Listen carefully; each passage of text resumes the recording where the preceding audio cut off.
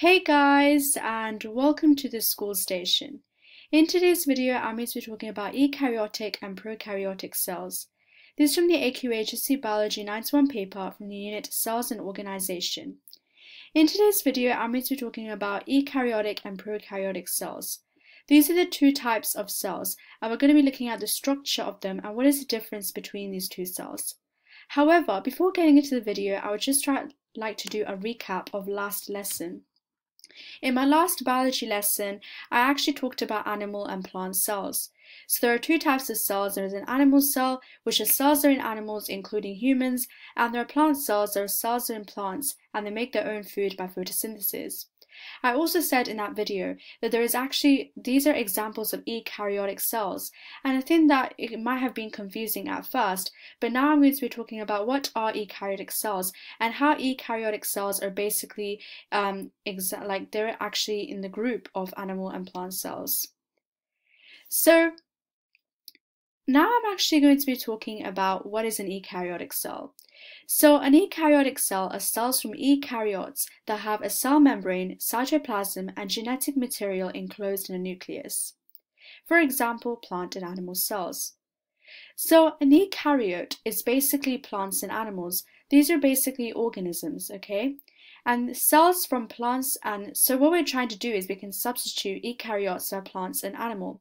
So cells from plants and animals that have a cell membrane, so they have a cell membrane, they have a cytoplasm, and they have the genetic material enclosed in a nucleus, okay? So if you guys have watched my video, you will know that a nucleus is basically kind of like the brain of the cell, and it controls all the activities of the cell, and it also contains all the genetic material inside the nucleus. So all the time you will see that any cell from plants and animals, they will always have a cell membrane, a cytoplasm, and the genetic material will always be enclosed in a nucleus. And that is basically what an eukaryotic cell is. Now, what is the difference between an eukaryotic cell and a prokaryotic cell, you may ask?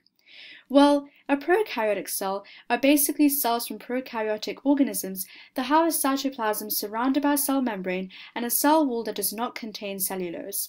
The genetic material is a DNA loop that is free in the cytoplasm and not enclosed by a nucleus. Sometimes there is one or more small rings of DNA called plasmids, for example, bacteria. So the main difference between eukaryotic and prokaryotic cells are basically the genetic material. In eukaryotic cells, the genetic material is enclosed in a nucleus, and I will be talking about DNA and genes a bit later on in this video.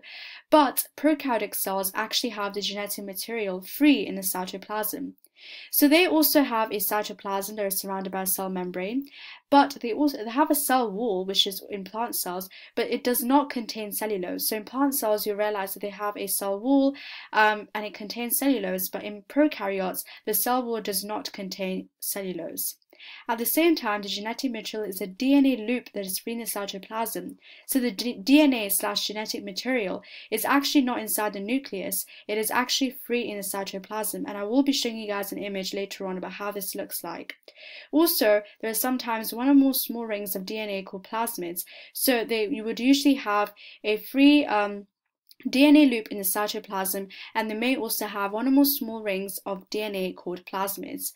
And an example of prokaryotic organisms are bacteria, okay? So a prokaryotic cell may be inside a bacteria, okay? So eukaryotes, as I said earlier, are plants and animals, and prokaryotes are bacteria. So that's just some examples about the different organisms.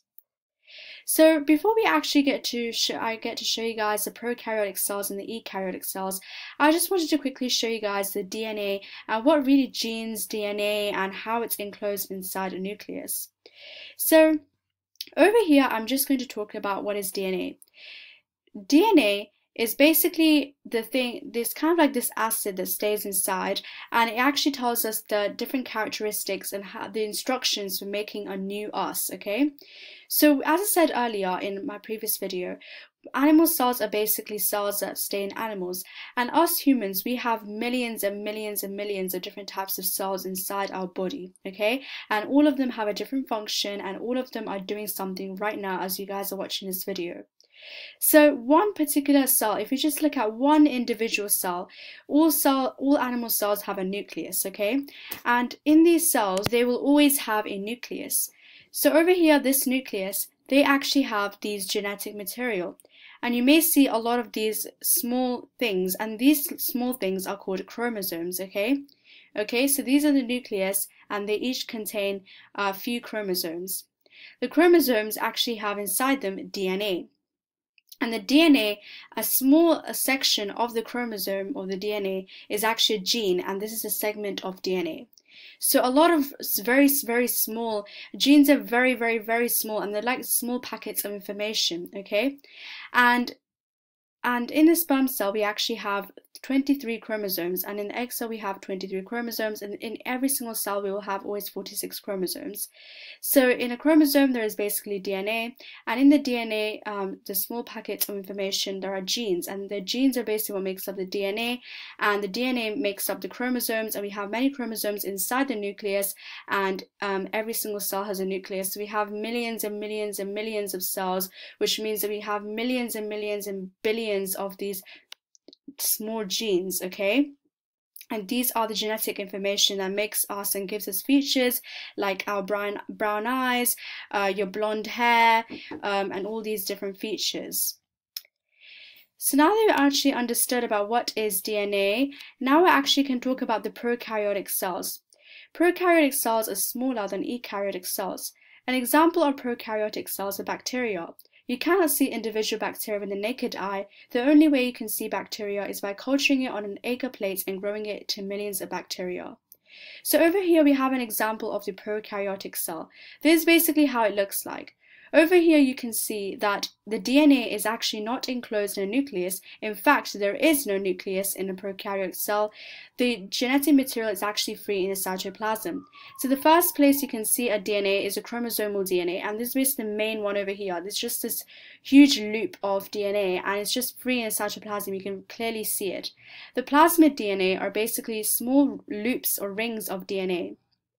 You can also see ribosomes. Over here that actually makes protein. And then we have the fimbriae, which is actually not really necessary right now. We also have a slime capsule, and this is actually just to protect, so it has a protective slime capsule around the outside of the cell wall.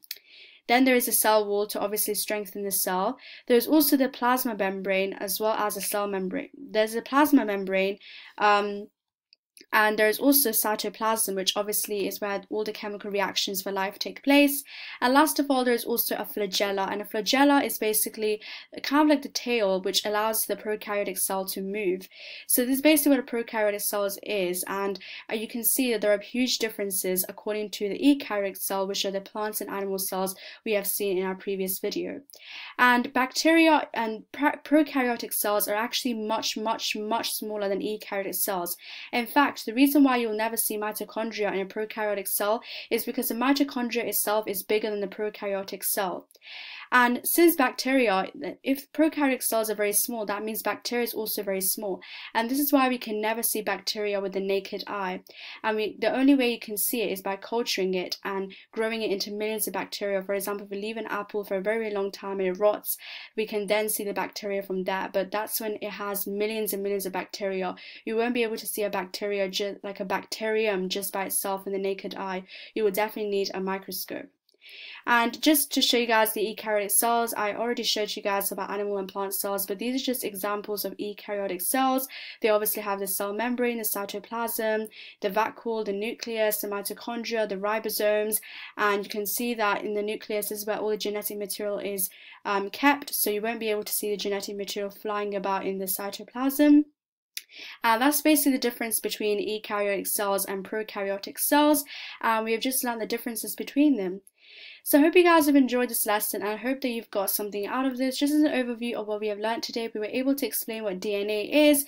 So DNA is basically the thing that makes up the chromosomes, and the chromosomes are inside the nucleus, and the nucleus are inside the cells.